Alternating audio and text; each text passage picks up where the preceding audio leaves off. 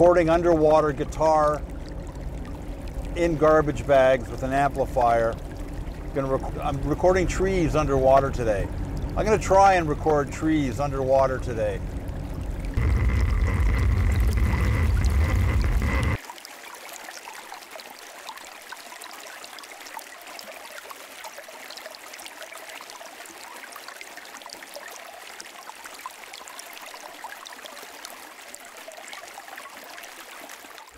Rather than waiting around for traffic, I think I should just get it going. What really excited me when I first came here is this stump, and it reminded me of my first memories of hearing water in the bathtub as a little child, and it's got a really nice gurgle to it. And I got a nice little condenser mic right in there.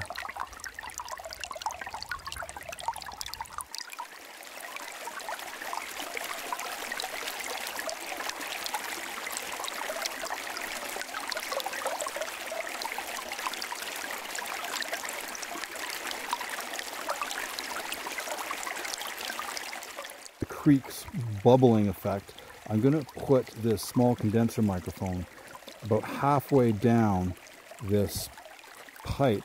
Now the pipe is going to create a flange effect, so I'm going to go about halfway, maybe even 3/4, because it's not very deep, and that way I will get the underwater sound and it'll be sealed.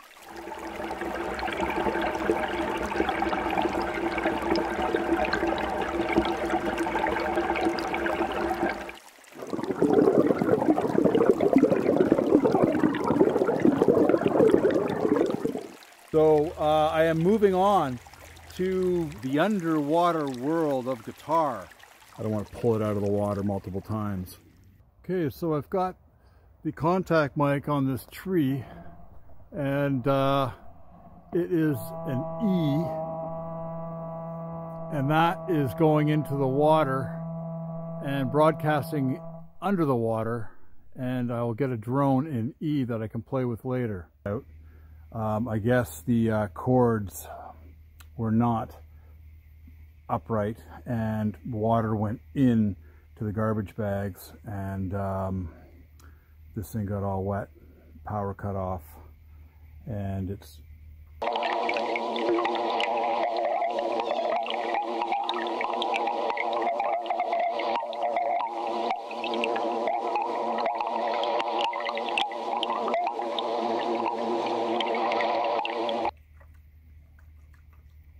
wet. I punctured the bags, both bags, because the rock's pretty I screwed up. I'm going to move on and record some of these trees with the violin bow. I'm trying to make a chord, I think, like a chord of wood. I'm making a chord of wood with these sounds that I got off the tree. I'm not sure what kind of chord it was, but I know there was a C and an E. There's a mystery kind of D thing in there, but we'll see what happens when I get home and listen to them and see if I can get a chord of wood.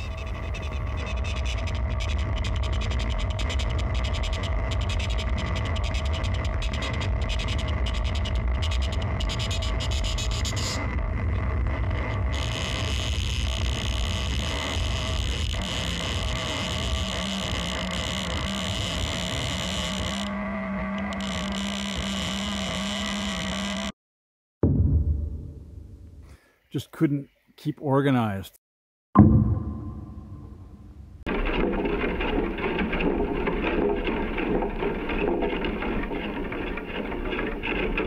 happy about the gurgling sounds today. I think I got the mics right on that one. The second part of the day, I'm a little off my mark today, but that's all right. Gotta hit the ditch now and again and weave out of there.